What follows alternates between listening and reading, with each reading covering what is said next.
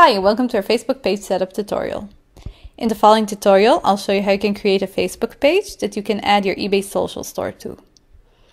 First of all, I want to make it clear that a Facebook page isn't a Facebook personal profile that you can use to connect with your friends on Facebook.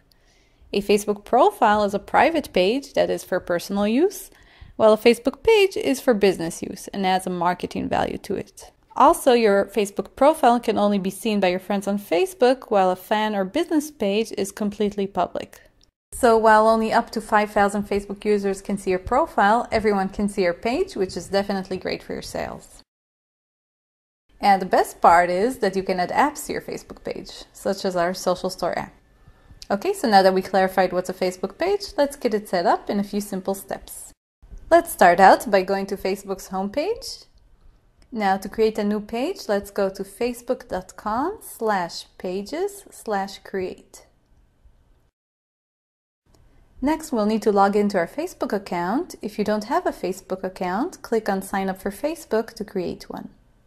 To create our page, we'll first need to choose a main category. The best category for your page as an eBay seller is the brand or product category. Now, in the drop-down menu, let's choose a subcategory for our page. So if, for instance, you sell jewelry, let's choose the watches and jewelry category. And let's choose a name for our page. If you're not sure about the name of your page, don't worry, you can always change it later. Now, after reading Facebook's page terms, click on Get Started. Now, in the next window, we'll be asked to fill out some information for our page. First, let's fill out the description. This is a short description that will show at the top of our page. We'll also be able to add a longer description later. This description will help search engines index your page in search results. Here you can add a link to a website, so fill in the link to your eBay store or the link to your eBay profile page. Next, you'll be asked to choose a unique web address for your page. So the best option here is to enter your store URL.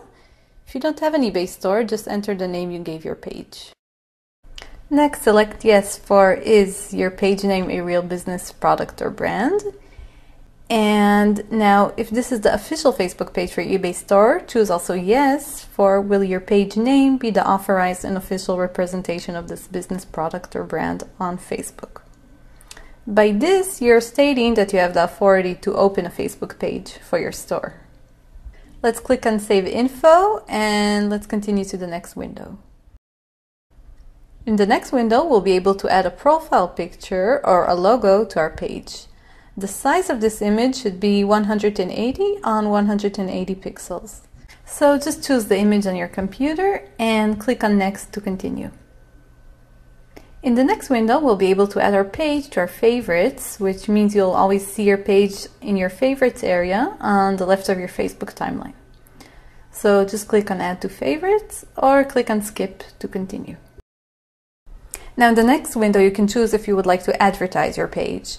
I recommend that you wait until your page is up and running and then just consider advertising your page. That's it. You'll now be sent to your new page and you'll be able to add your social store to it.